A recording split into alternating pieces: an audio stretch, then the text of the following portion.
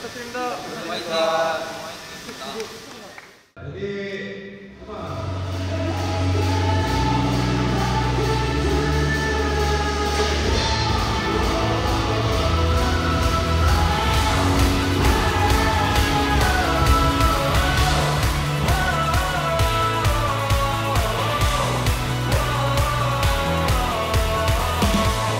이것만큼은 맹세할게. 내 전부를 다 바칠게. 네 눈빛 흔들리지 않게 널 바라보며 서 있을게.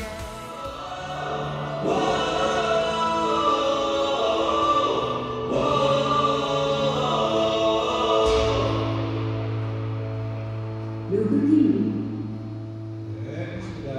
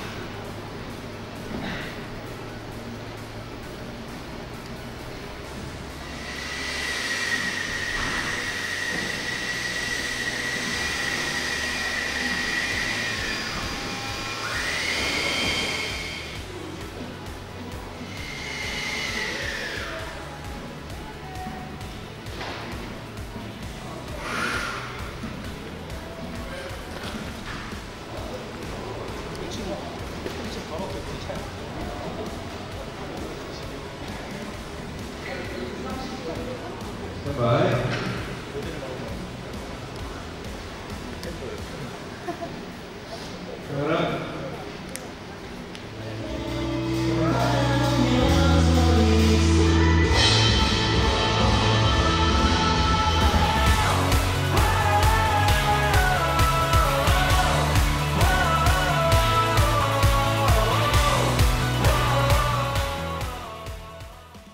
지금 여기는 저희 데이식스 뮤직비디오 촬영 현장입니다. 저희가 단체로 또 정말 오랜만에 뮤직비디오를 찍는데 너무 기분이 너무너무 좋고, 또 저희가 되게 좋아하는 곡으로 이렇게 또 찍게 돼가지고 감개무량합니다.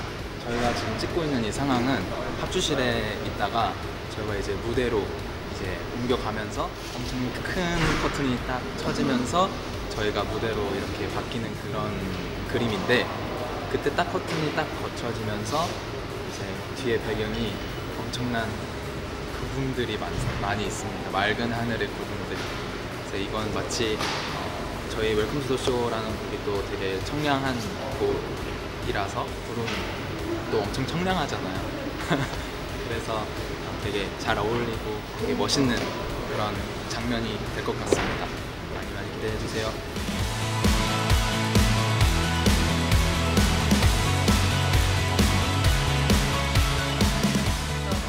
저희가 최대한 좀 빠르게 나와보려고 열심히 준비를 했는데, 그럼에도 불구하고 분명히 뭔가 시간적으로 여유가 없었음을 감안할 필요는 없죠. 사실 뭐 앨범이 나오는 건데 그런 거 차지하더라도 어찌됐건 저희는 정말 열심히 해서 이렇게 보여드리려고 노력했으니까 많이 이쁘게 봐주셨으면 좋겠습니다.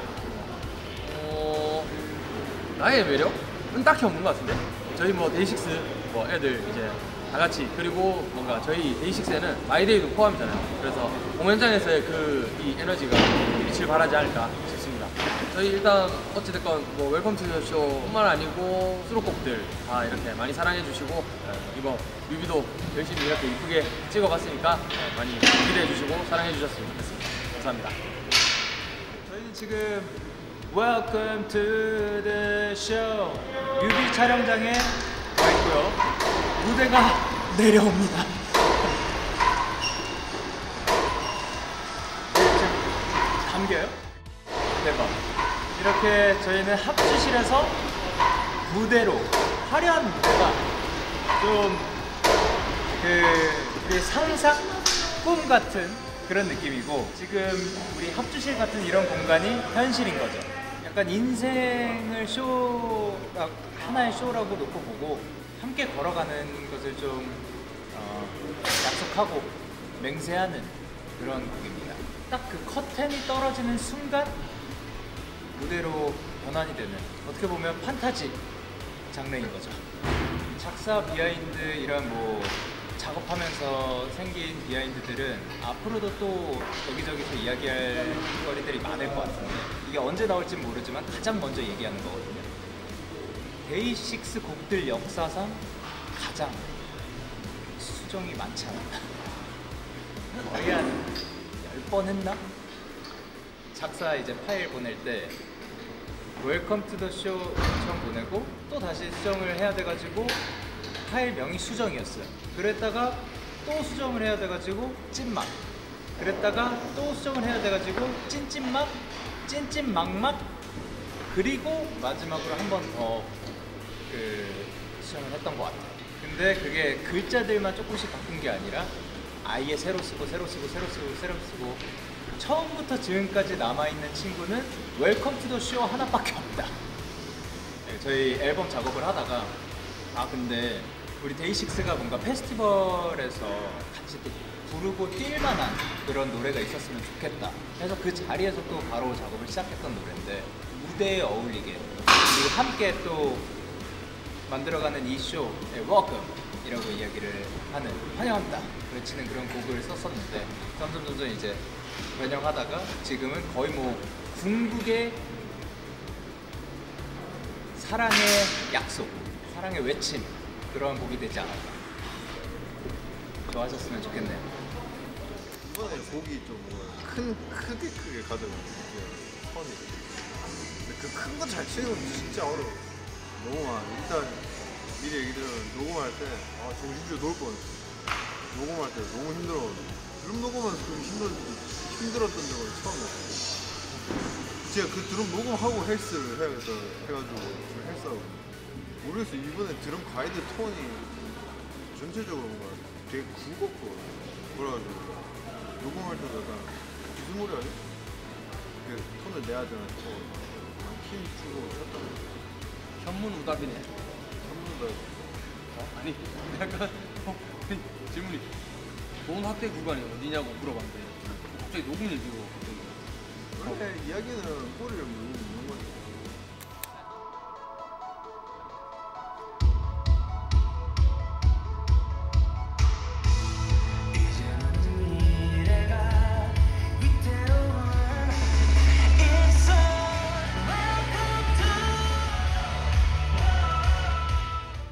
네, 영케이님이 성진님한테 말 걸듯이 대화해볼게요.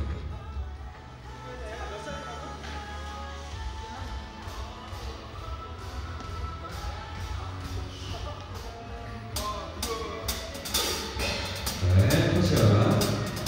네, 좋습니다.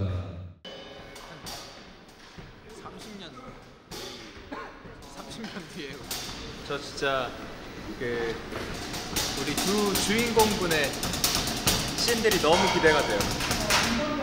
지금 유승호님이랑 최희진님이 나오셔가지고 저 너무 감동드리고, 지금이 30년 뒤에 데이식스의 모습이래요. 그래 그냥 저는 미안 그냥 해맑게 있었는데 미안 그런 거 치고는 관리 잘했네요. 이번에 좀 타이트한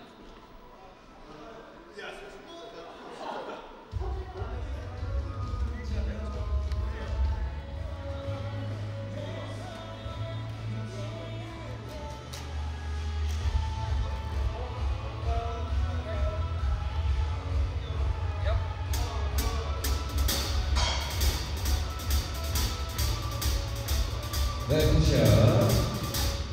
네, 한번 그대로. 네, 저는 이번 뮤비를 위해서 어떤 걸 준비했냐면 아무래도 이제 뭔가 뮤비 촬영하게 되면 시간이 되게 길어지잖아요. 그때 제가 멘탈이 굉장히 좀 약하다고 저는 개인적으로 생각해서 촬영 때 이제 마음을 잘 먹은 것 같아요. 또 즐겁게 촬영하고 있고, 물론 이제 멤버들이랑 같이 장난도 치고 이제 촬영장 분위기도 너무 좋고 하니까 다들 너무 잘해주시니까 그래서 되게 즐거운 촬영이었고, 그리고 아무래도 이제 뮤비 찍다 보면 뭔가 모션이 생각보다 커야 되는데 이 드럼 같은 경우가 내가 크다고 생각하는데 크지 않아요. 이거 무슨 말인지 여러분들 이해하시죠? 난 크게 들어도 생각하는데 생각보다 모션이 크지 않다. 그래서 약간 저도 그립을 조금 연구를 한 것 같아요. 좀 더 스틱 궤적이 크게 보이려면 어떻게 해야 되나 그런 식으로 생각을 좀 해본 것 같아요. 저희 이번에 뮤비 많은 분들도 정말 멋있고 이쁘게 찍은 것 같아요. 저희 뮤비에도 아마 포인트가 굉장히 많을 걸로 생각이 되니까 여러분들도 많이 봐주시면서 사랑해 주시기 바랍니다. 아니 도훈이의 연기 실력은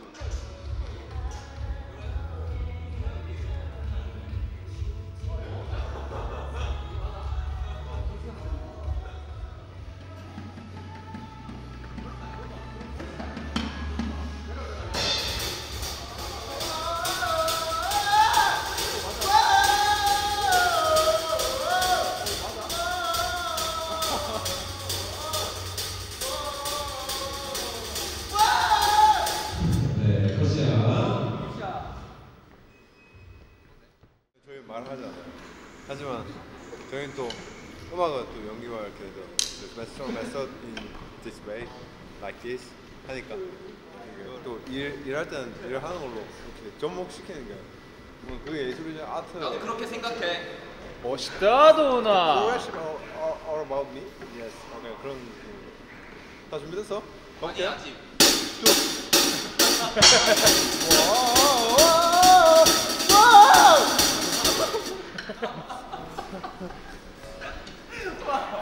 도훈이 분량 다 뽑았다. 이것만큼은 맹세하게 내 전부를 다 바칠게 네 눈빛 흔들리지 않게 널 바라보며 서 있을게. 콘서트는 지금 곳으로 마지막으로 가겠습니다. 네, 화이팅 해볼게요. 화이팅!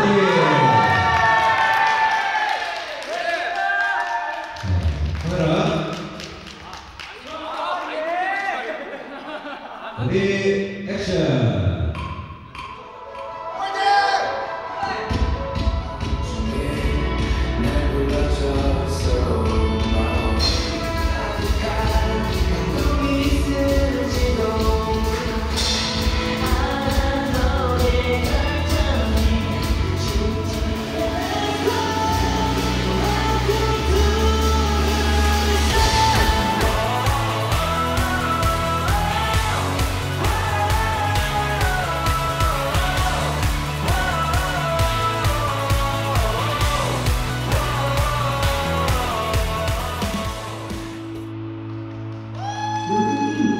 네, 좋습니다. 감사합니다. 수고하셨습니다. 저희 단체 포즈는 여기서 마무리할게요. 저희 원필님은 포션 하나가 남아있어서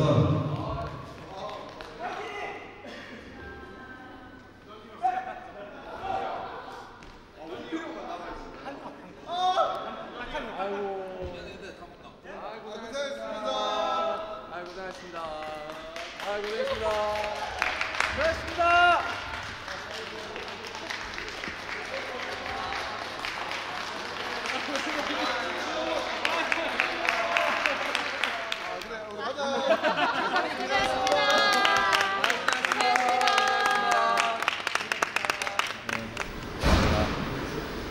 꿈을 꾸었다가 이제 다시 현실로 돌아오는 꿈을 깨고 다시 제가 잘해야 됩니다.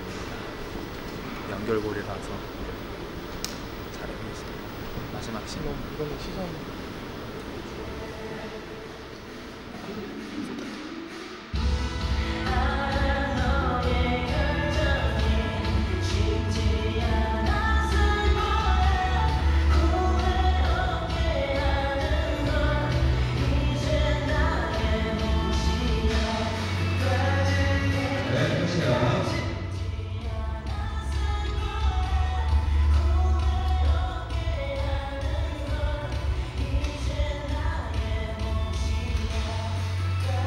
네, 좋습니다. 자, 네, 오케이 하겠습니다. 네, 저희 여기서 마무리할게요. 수고 많으셨습니다. 감사합니다. 수고하셨습니다. 진짜 끝.